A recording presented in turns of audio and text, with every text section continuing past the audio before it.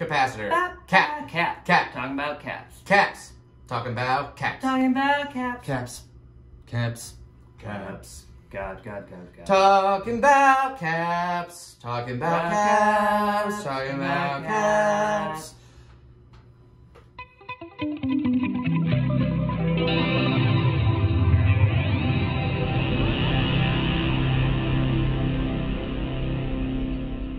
Hey, welcome to PedalGuys. Welcome to PedalGuys.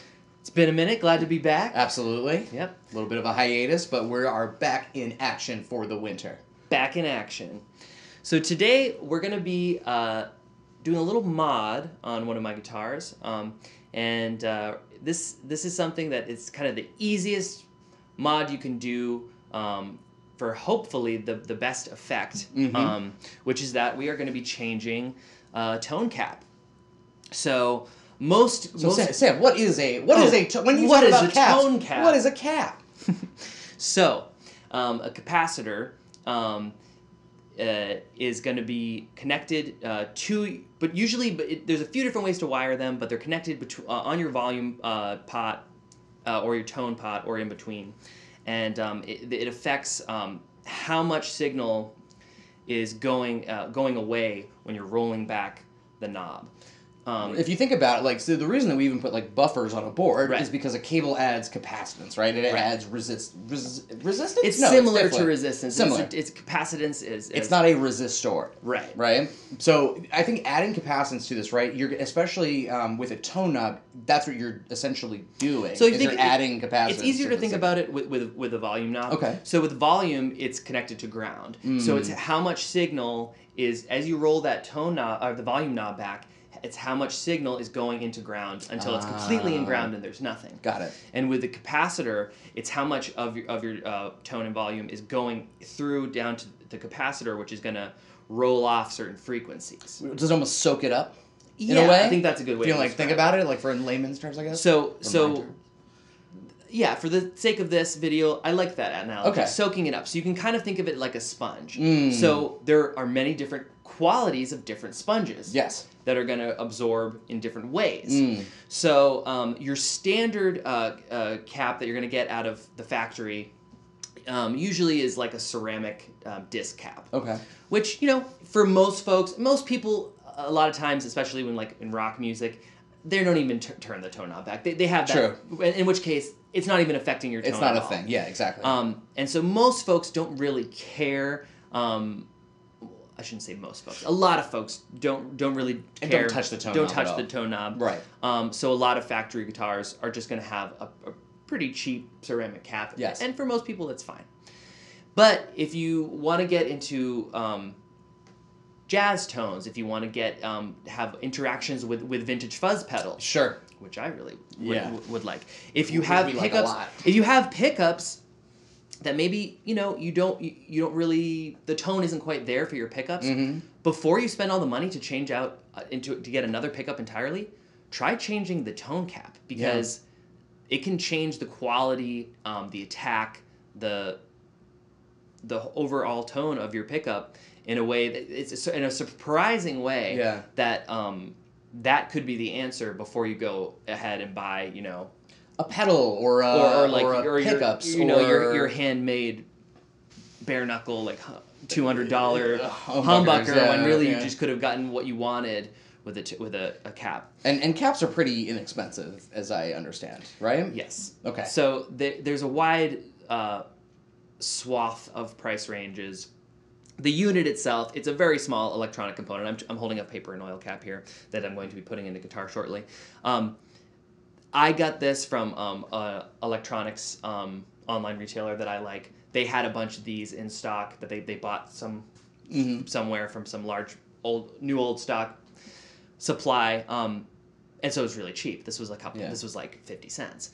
But there are certain vintage, really hyped caps. Sure, that can go for $100. Got it. Like Gibson sells these Bumblebee paper and oil caps that are supposed to be these really sought after, that were in the 1959 Les Paul or something. It's black and yellow striped, yes, right? that they sell for $100. Jesus. And it's don't buy those. Yeah, like, yeah. they're not. Apparently, actually, before I was doing research before I got this. Apparently, those particular caps are just electrolytic caps that they like cover in different housing. Really? To make it look like the old paper and oil. So don't buy those. Don't buy those. But you Don't can trust find those. there's a lot of cool different types, and there's many different types of capacitors. Yeah. That work well for guitar. Orange drop, the like big chunky orange ones. Guys, yeah. Like tropical fish capacitors, electrolytic.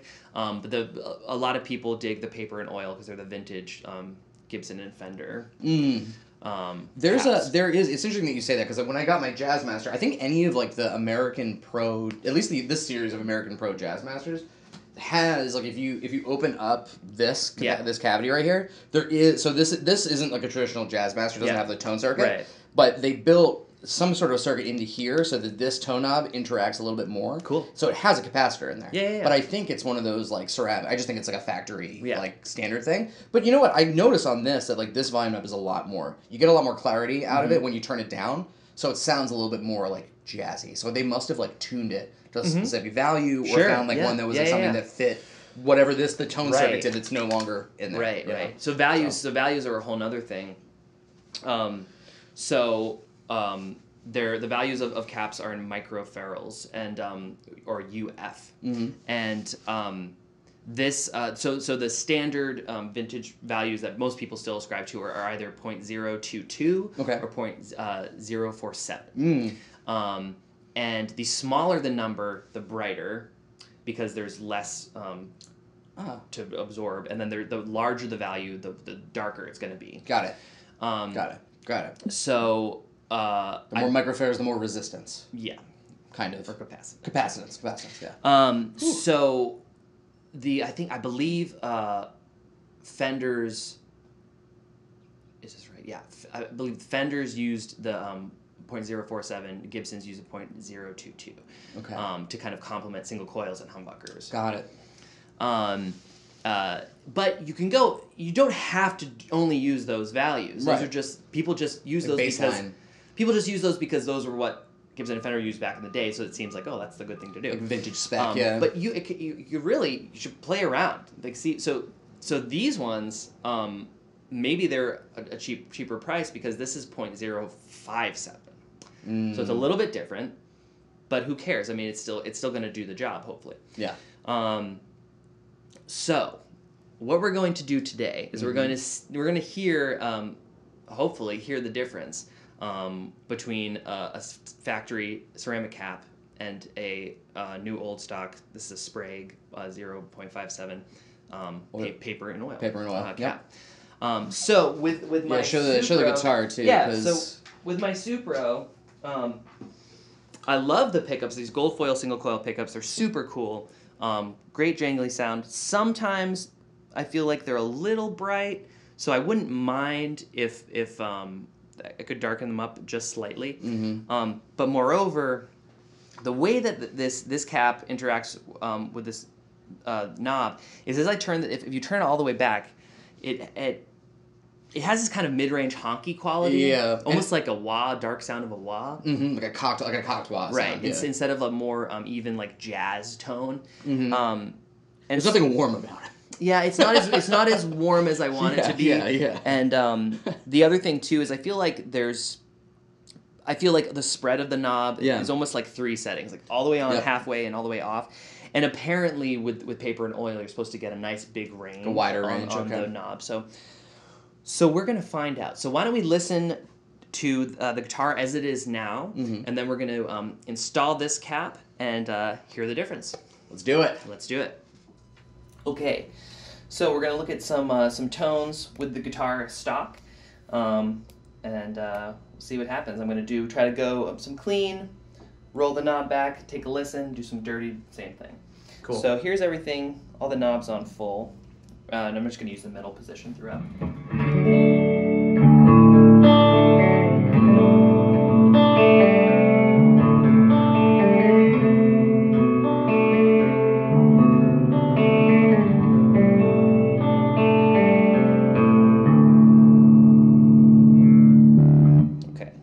Tone back all the way.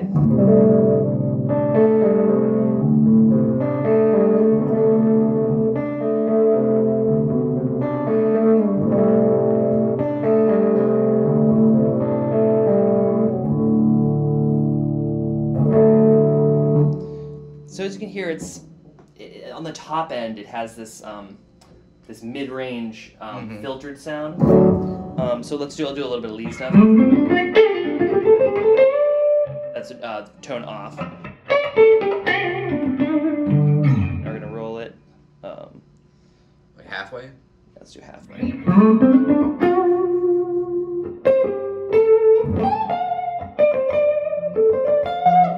All the way.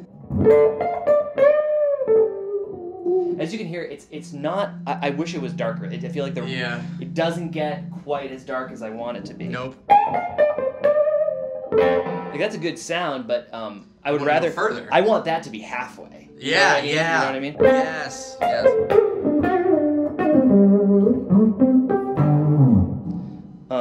And it's even more pronounced. Let's do a little bit of dirt. Yeah, go for it. Do the 1981.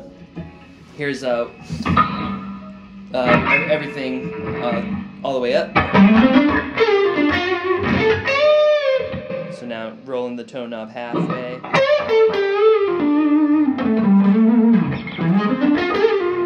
All the way. So I feel like that's even more pronounced there. I mean, yes. It's not nearly as dramatic as I'd like it to be. It almost doesn't sound like it's affecting it that much with the gain on. Right. So I definitely see what you're saying. And one more thing I want to look at is I'm going to put on the Argonaut and get some high octave stuff. So that's the octave, just the octave of an octave fuzz. Right. And I still have the 1981 on. Yes. So here's everything up.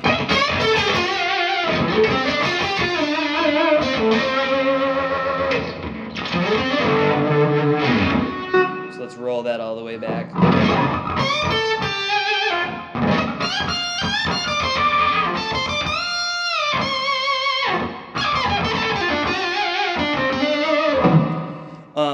So it's a cool sound. If you get a really dark sound going on a guitar with that, it starts to interact in a different way than the octaves pop a little more.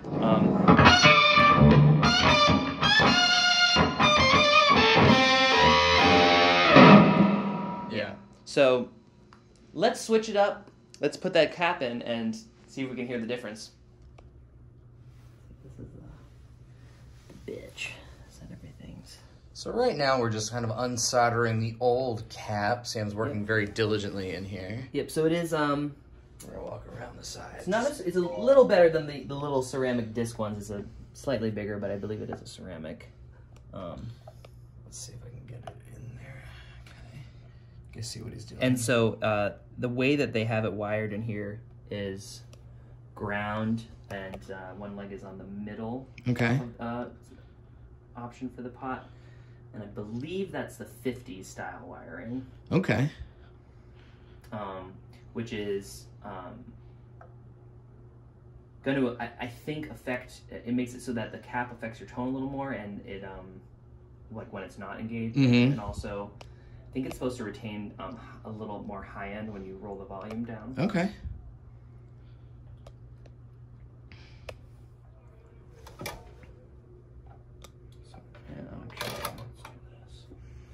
So now we're just trying to fit the capacitor into the actual cavity. So we're kind of clipping it up, and Sam's trying to draw out some solder to get that guy in. You can see what kind of, there you go. I'm also not the best at soldering. No, I don't think any of us are. I guess it's a professional skill, right? Yeah.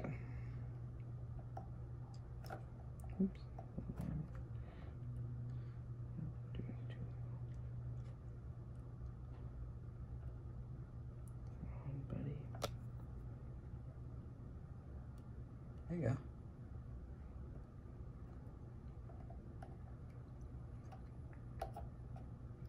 That's nice.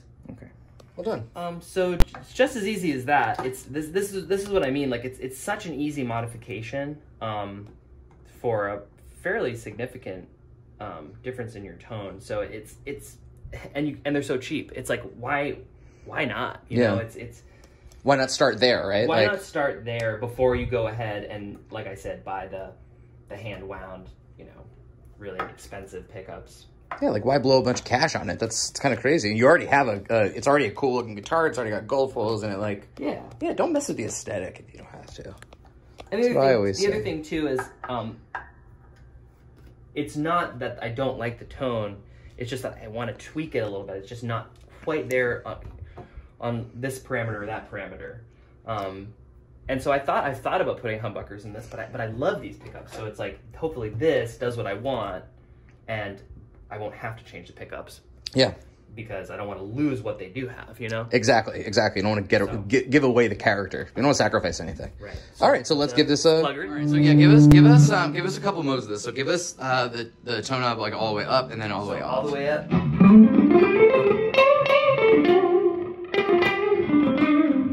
It does seem like it might affect the tone, even with it the knob not engaged. Interesting. Which I think is subtle, but I feel like it took off a little bit of bitey high end. It did. I think it's a little around the like very high end of the range. So what do you think about that? Is that something that you? I like it a lot. Okay, cool. That's what I wanted. Nice. So now we're gonna start rolling back to about halfway.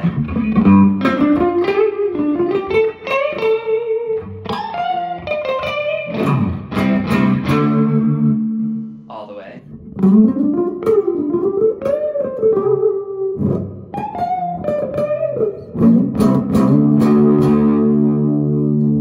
It's pushing the amp a little more too. Did you hear that? Yeah, the lows are pushing it in a different way. Let's turn on some distortion. Yeah, do it. 1981. Tone back. Halfway. All the way.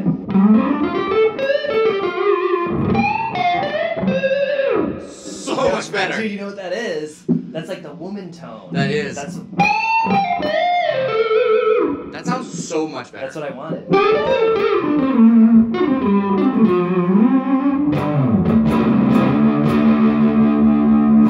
And that's all the tone, all the way rolled back tone that I would totally use. Yeah. You know?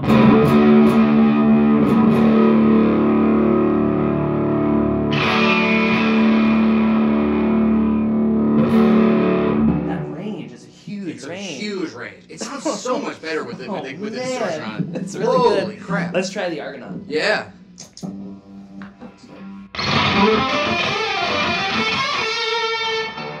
Halfway. All the way.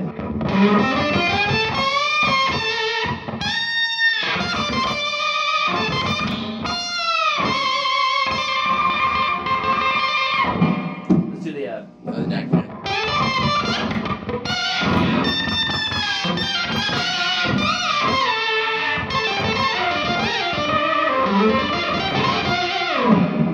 That's the sound. That's the sound, man. That sounds awesome. Wow, that makes a huge difference.